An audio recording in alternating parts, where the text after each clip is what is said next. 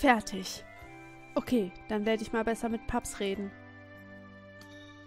Ach, wir dürfen uns bewegen. Cool. Ich will raus.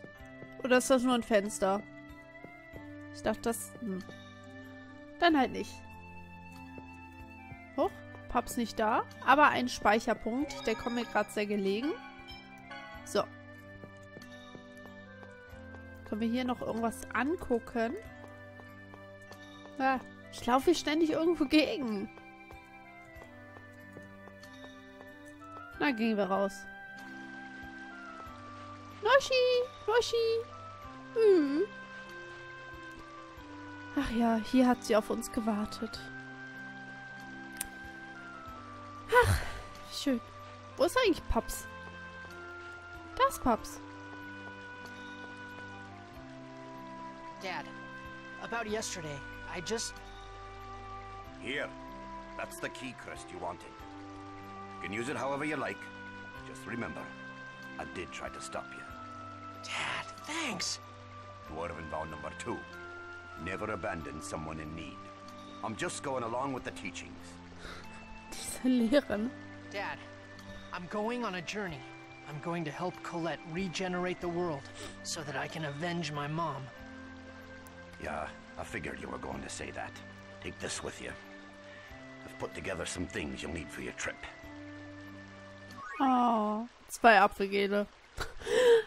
Ich gehe auf eine riesige... Paps, ich gehe auf eine ganz, ganz große Reise. Ich weiß nicht, wann ich wiederkomme. Wir werden die Welt erneuern. Hier hast du 2 Apfelringe. Hier ist ein bisschen Haribo. Ah, okay. Ja, gut. Ja, ich bin auch schon leise. Ja, ja. So you're forgiving me? Yeah, but remember, this is your home. Oh. You're still my son, regardless of blood. Oh. Come back here anytime you're tired. Oh. I will. Wish me luck. Lloyd, don't ever forget Dwarven vow number 7. Goodness and love will always win, right? Man, that's such a cheesy line for anyone to be saying these days. Don't worry, I won't forget it. Let's go, Nosh. It's time to regenerate the world. Ach, Guinness. What are you doing here? Lloyd, you're still here? Genus! Good timing. I got my dad to make Marble's key crest. That's great and all. What about seeing Colette off? What? Oh, yeah, about that. I've decided to join her. Are you stupid or something? Colette and the others left a long time ago. What? Oops. I came looking for you because you never showed up. You've got to be kidding me. Lloyd, go to the village, now. Yeah, come on, come on. Ich denke, die sind weg. Was bringt das denn noch? Lloyd, Phaedra hat nach dir gesucht. Phaedra? Okay. Denke ich. Geh mir aus dem Weg. Hoch. Sag mal, Lloyd, ich frage mich schon die ganze Zeit. Was? Wie verdient ihr, du und Dirk, eigentlich euren Lebensunterhalt? Lebensunterhalt? Du weißt schon, womit verdient er sein Geld und so? Mein Papst bekommt immer wieder Aufträge, Dinge anzufertigen. Das ist gut verdientes Geld. Wow, ich wusste nicht, dass Dirk berühmt ist. Er sagte, er sei bekannt für seine gute Arbeit. Na, das ist doch schon mal was. Dann gehen wir direkt zu Phaedra. Wir haben uns ja schon umgesehen. Irgendwie bleibe ich ständig irgendwo hängen. Colette sagt, sie würde mittags aufbrechen. Warum hat sie nur... Sie war total aufgekratzt, bevor sie aufgebrochen ist. Sie sagte ihm, wird schon alles gut werden und ich gebe mein Bestes. Ich wette, sie verheimlicht irgendwas. Sie ist immer so, wenn sie Sorgen hat oder etwas verheimlichen will. Vielleicht... Ich wette, Phaedra weiß etwas. Kommt noch ein Skit? Noch ein Skit? Wer bist denn du? Triad. Das Ziel der Auserwählten soll gerade von den Designs überfallen worden sein. Ups. Ich gehe nochmal speichern. Ich mag keine Designs. Scheint aber nichts mehr zu kommen. Das heißt, wir gehen mal Phaedra besuchen. So.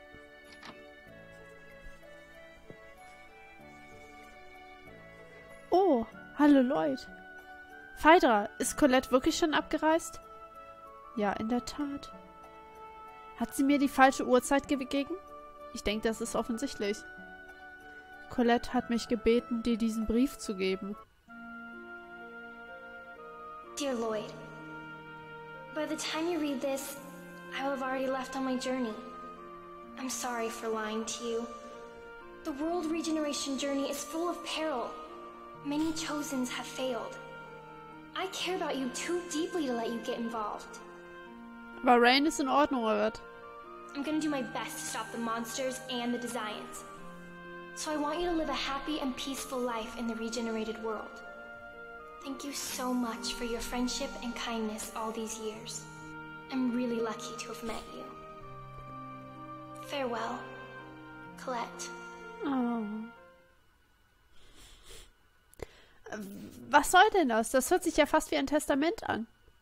Ja, so könnte man es nennen. Das sagst du so entspannt? Wie meinst du das? Lloyd, Genius, da ist etwas, das wir vor euch und den anderen im Dorf geheim gehalten haben. Colette, nein, die Auserwählte, ist bereits... Wow! Was war denn das? Irgendwie Stimmen vertauscht.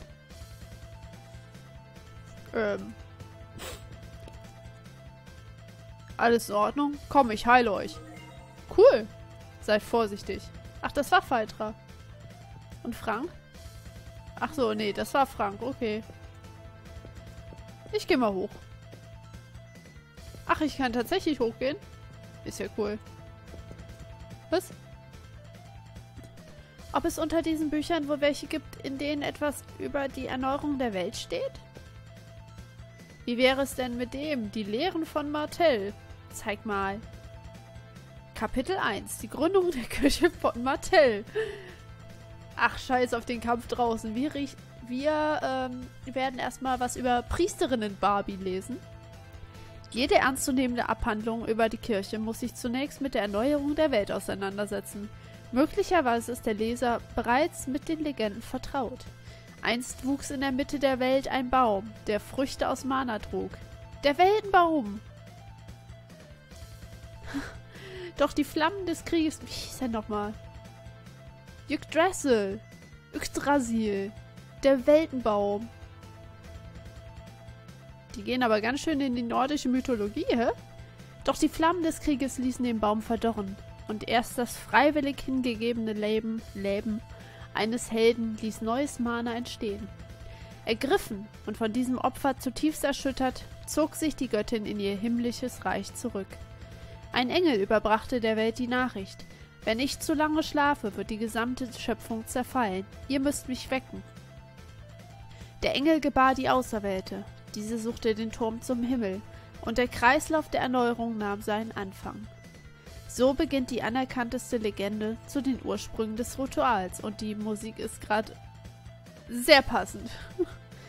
Das höre ich zum ersten Mal. Ist das dein Ernst, Lloyd? Das haben wir doch am Morgen des Tags der Prophezeiung gelernt, also gestern. Du Dummdödel. Na gut, dann höre ich es zum zweiten Mal. Meine arme Schwester, du Dummdödel. Dass sie dich ertragen muss, du Spacko. Na komm, gehen wir mal raus.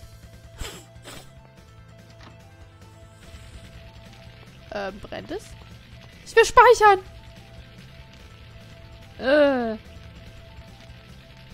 Schiete! Aber das wurde doch gerade erst geputzt.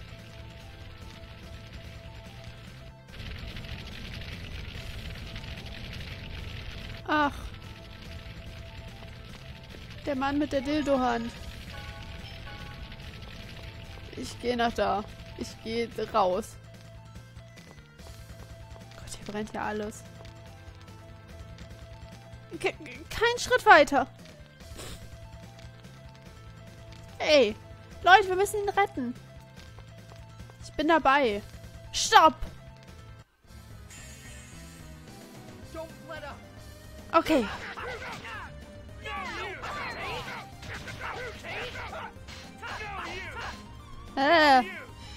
Ja, genau. Schütz dich vor Genius. Aua. Demon Fact. Cool. Hit und tot.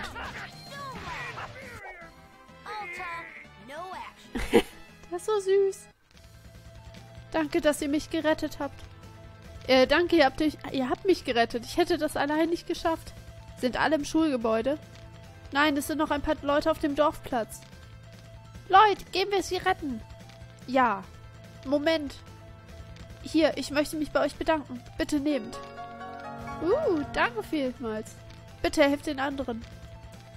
Ich versuch's. Verdammte Designs. Warum tun sie nur so grausame Dinge? Wir müssen jetzt unbedingt alle in Sicherheit bringen und diese Typen zurückdrängen. Yeah!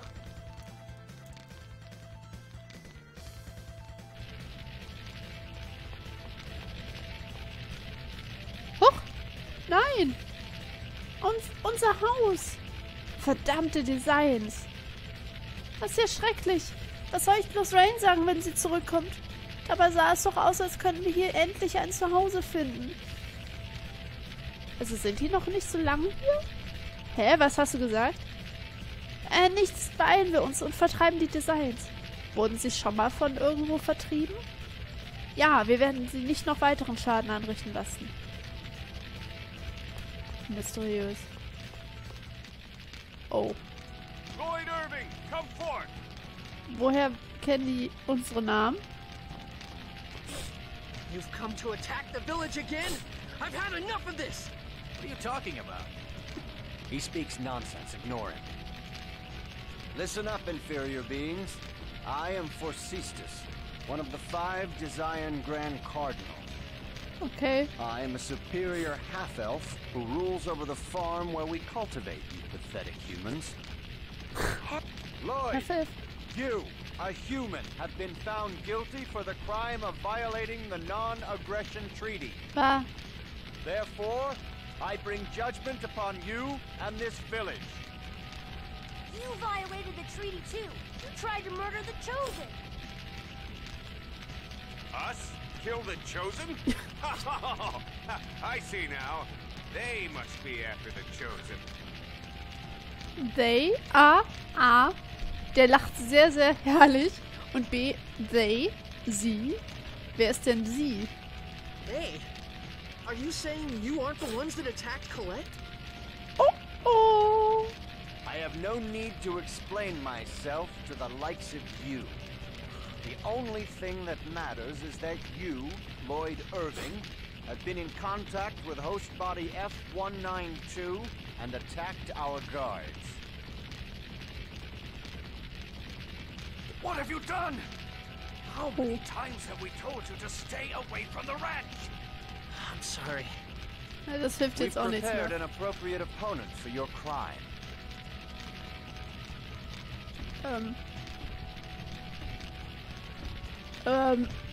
Was ist das für eine Wassermelone? What is that thing? Now, receive your punishment. Was? Was? Au! Oh. Damn! X4. X4. I'll help too. Wassermelone. Wassermelonenkampf. All right, let's go. Bitte, was ist das? Expelur? Was ist denn ein Expelur?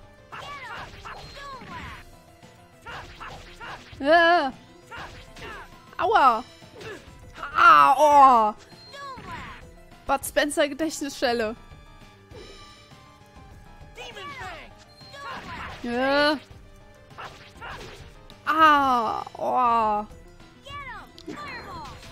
Der haut aber gut rein. Aua. Nicht nur, dass ich mich auch einfach blöde anstelle.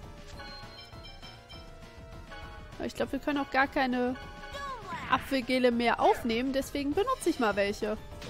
Aua. Aber ich glaube, wir werden die bald schon bitter nötig haben, so blöd, wie ich mich anstelle. Okay, nicht hochspringen. Hochspringen ist eine blöde Idee. Ups.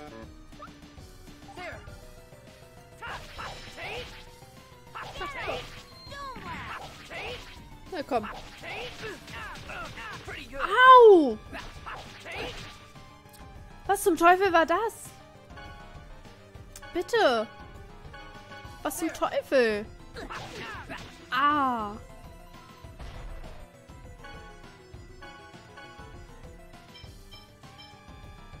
Oh, ich weiß nicht, sollen wir das mal ausprobieren mit Mystery... Komm. Was? Noch so ein... So nie wahr. Alter, ich stell mich echt blöd an.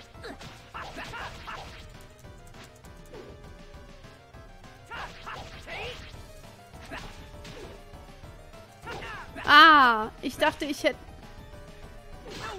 Ich dachte, ich hätte den... Oh, cool. Ich habe herausgefunden, wie ich nicht ganz weit wegfliege. Indem ich die Verteidigungstaste drücke. Was? Was? Wann bin ich denn gestorben? Bitte. Ist doch nicht dein Ernst.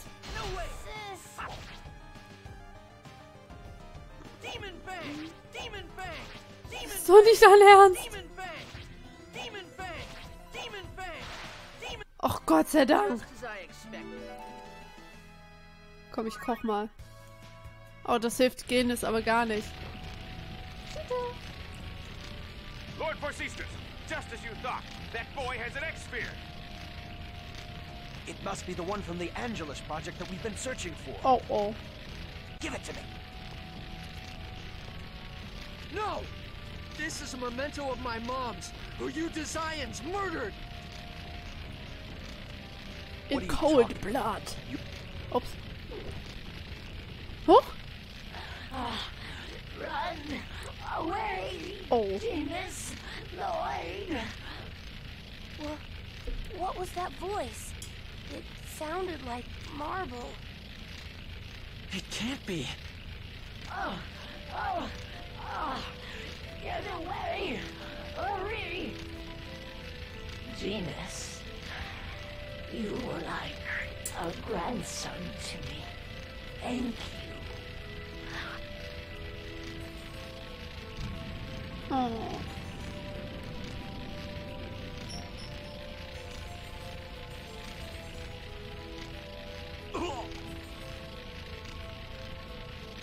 No!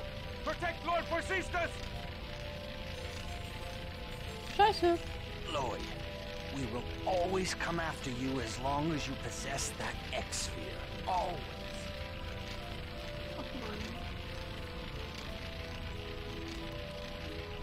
Marble? Marble! No! What have you done? Look what happened to our village. It's all your fault.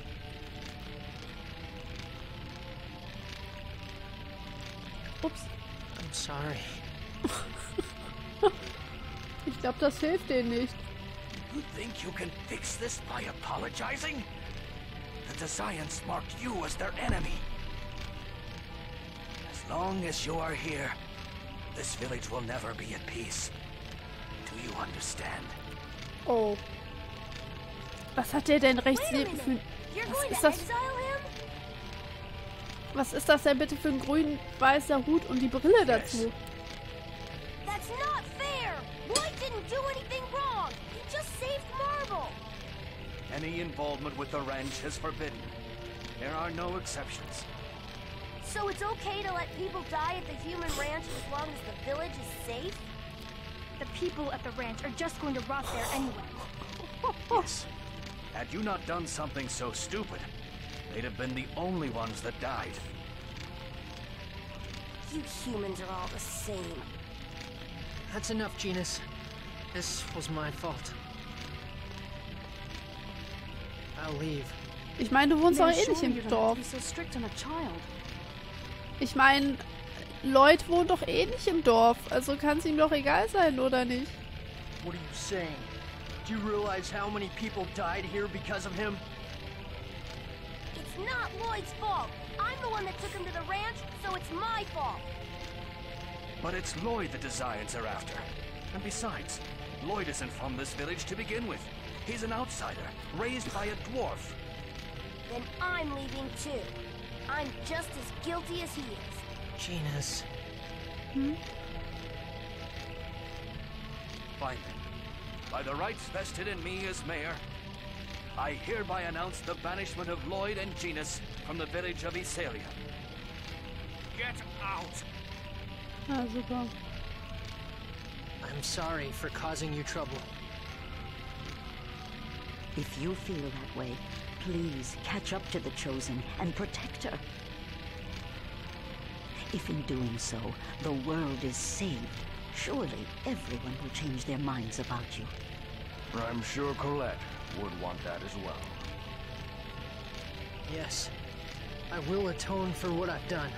I swear to protect Colette, for the sake of those who have died because of me.